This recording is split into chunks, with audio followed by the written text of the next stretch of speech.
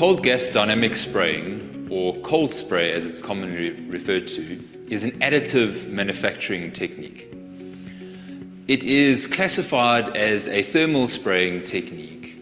However, due to the fact that you do not melt the powders or bring them close to melting point, the process is considered cold.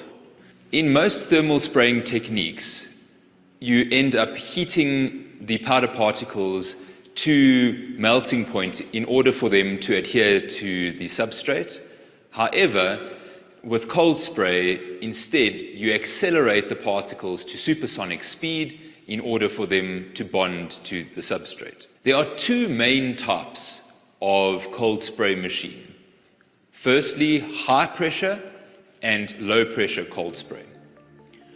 High pressure cold spray generally operates at around 50 bar, and this type of machine will be able to spray the majority of metals, including steel. One of the drawbacks with high pressure cold spray is that, unfortunately, it has very large amounts of wear that happens to some of the components. So specifically, the nozzles erode very quickly, and hence the process is expensive to run. At the WITS labs, our cold spray machine is classified as low pressure. Low pressure cold spray machines tend to be better at spraying ductile materials such as zinc, magnesium, or copper. There will still be some level of wear at the lower pressures, but nowhere near as much as with the high pressure cold spray machine. This specific cold spray machine operates generally at around 10 bar, and if you use a pressure booster that sits behind the machine, you can boost it to 18 bar. Cold spray operates by generating pressure using a compressor. That pressure is then piped to a nozzle, specifically a de Laval converging diverging nozzle. When the air passes through the de Laval nozzle, it accelerates to supersonic speed. Into the nozzle, a powder feeder will feed very finely ground powder particles into the supersonic component of the jet. This is generally post-constriction. Those powder particles are then carried in the supersonic flow to supersonic speeds. Those powder particles then impinge on the substrate and will start to build up layers. The kinetic energy contained within these powder particles causes adiabatic shear instabilities to form at the point of impact where the powder particle impinges on the substrate. This causes micro welds to be formed, and the particle will then adhere to the substrate. It's important to note that the powder particles do not melt. It is more of a sintering process that occurs. There are some interesting applications regarding remachining damaged components. When you are dealing with helicopter gearboxes, often what happens during operation is that one of the components starts to wear, or some damage occurs to one of the components, which causes the entire gearbox to be thrown away. Now, these gearboxes are generally made of magnesium or magnesium alloys, and unfortunately, they are exceptionally expensive. So if wear happens, they just get thrown away.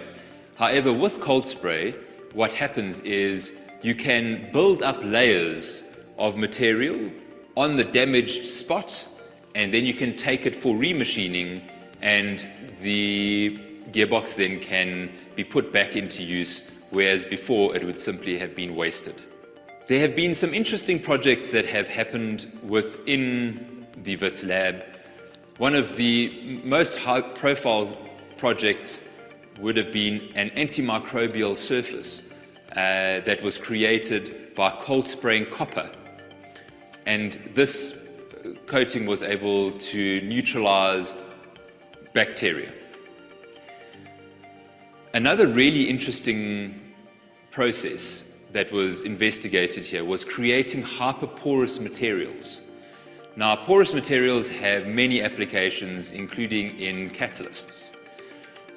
The students created hyperporous materials by mixing two different metal powders together, cold spraying them, and then selectively dissolving one of the metals. And this would leave gaps where the dissolved metal was. And it created exceptionally porous materials, which is fantastic. Another interesting project that was done here was creating multi-layer low-pass filtering using cold spraying. In this project, what occurred was using skin and proximity effects, high-frequency signal was pushed into resistive layers of the multi-layer conductors, reducing the amount of high-frequency signal moving through the conductor. Cold spray is a relatively new technology, and as a result, divergent research can be done to figure out which specific items most benefit from the cold spraying process. The cold spray machine has two distinct booths. You have the manual handgun, which sits in this booth. It's not often used due to the fact that you can't accurately create an offset off of your substrate. And offset is something that is quite important when you're trying to get reproducibility of results. On the other side here, we have an automatic gun, which uses an XY coordinate robot that will move it in the X and Y plane. If you want to adjust offset, it is a manual process where you have to undo certain screws and shift the gun downward. In order to spray, or the way that this all operates, I'll just explain to you how this all works. Your pressure will be coming from your control box through the powder or the air heater.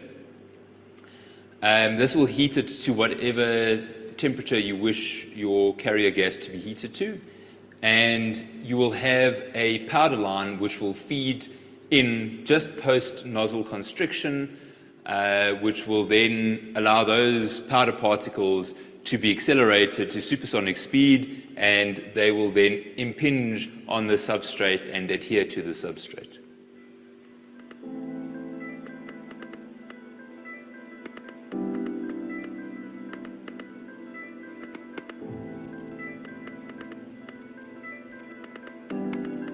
So if you want to initialize the compressor, there's a couple of steps that you have to follow. If there is an error message that is displayed on screen, you will need to cancel the error message like this. You will also need to make sure that the pressure requirements that the cold spray machine requires will be met. And after that, you will need to press the green engage button like this.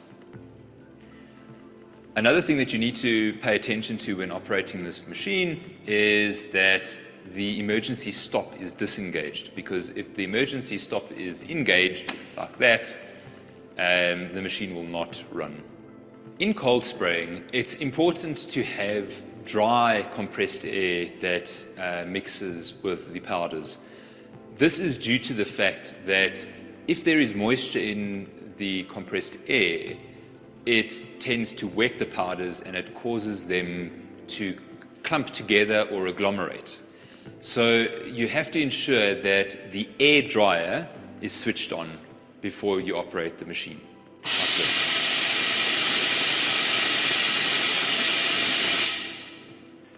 When dealing with powders, generally you need to use gloves if they're toxic. In this case, we are pouring silicon carbide into the powder feeder, which is non-toxic. Always wear a mask when dispensing powders. The powder feeders are split into two. There is a powder feeder 1 and powder feeder 2. I will be dispensing into powder feeder 1.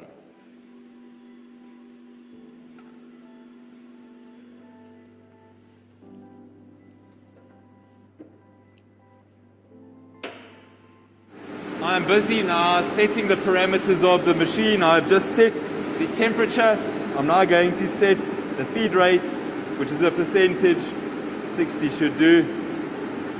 And I'm going to set the air pressure at 140. As you can see, all the temperatures are set. Okay, we're just going to switch the nozzle on.